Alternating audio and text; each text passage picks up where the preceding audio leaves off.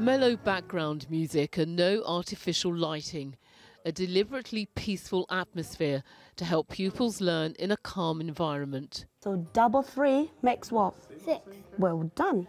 Hawkswood is a pupil referral unit for primary school aged children, meaning youngsters aged between 4 and 11 are being excluded from mainstream education. These children aren't bad children. These are children with unmet needs. And because their needs are unmet, that's where the behaviour comes from. So behaviour is communication, and they're communicating that they have a need that has not yet been met. It is correct. Well done. 7-year-old Alfie has thrived since he's been at the school and now enjoys learning. There's computers, outside football, arts and crafts, lots of stuff. This is Kiran's second stint at Hawkswood.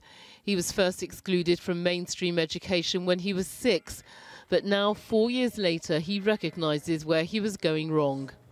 I was always used to get into fights, always used to get excluded, but if I ever went back to my mainstream, they would never see that repeat that behaviour. Yeah, he's really good, yeah. Keisha MacLeod knows more than most what can go wrong when a child is excluded from school.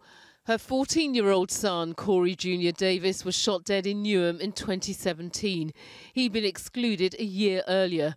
Corey had an attention deficit disorder which wasn't being addressed, and there wasn't a unit like Hawkswood available.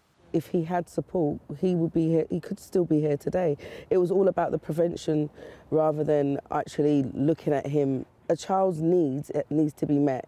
If they're special needs, if they're educational needs, this is the place where it's supposed to happen. It's supposed to happen in schools. 1 in every 116 pupils in inner London boroughs are in schools for excluded students. That's compared to 1 in 196 nationally.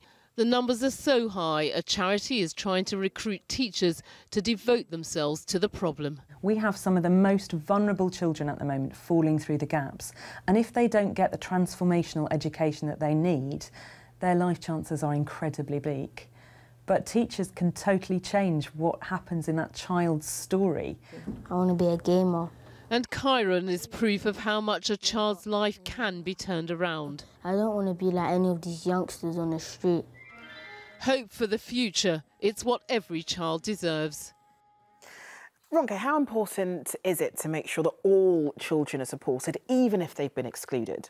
Well, it's not rocket science, is it, to see that there's a link between the criminal justice system and children that aren't attending school. When I am in court, it could be the victims, it could be the perpetrators, but often the cases involve children that have been excluded.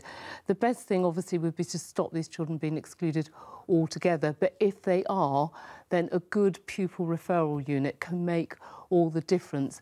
And of course, if they aren't, as we see in the case of Corey Jr. Davis, then the consequences can be tragic. OK, Ronke, thanks very much.